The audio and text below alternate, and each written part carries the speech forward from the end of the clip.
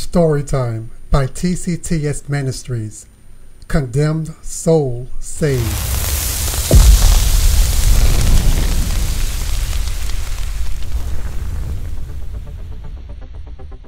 One evening, when I was sitting at my desk doing a personal Bible study for prayer, it was then strongly pressed upon my heart to say a special prayer for the entire prayer team.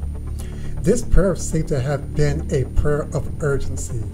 Though I did not fully understand what God was up to that very moment, I knew that I needed to continue trusting in Him despite the moments of my ignorance. Finally, it was time for prayer as other prayers then began calling into the line. We listened to a worship song before we began praying as usual, before then going straight into prayer.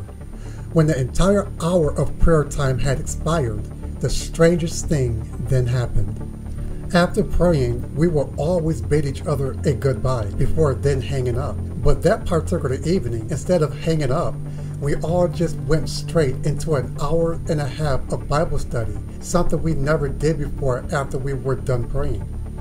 Before the end of the Bible study, the fiance of a young woman on the line got on and began talking about his life to the point of tears, which was potentially a perfect opportunity for me to minister the gospel of Christ to him. So I asked him if he believed in the death and resurrection of Christ from the dead. Without any hesitation, he said he did and immediately wanted to invite Jesus the Christ into his heart as his Savior. Before I led him in prayer, I told him that it's not the words that saves a person, but it's the condition of the heart.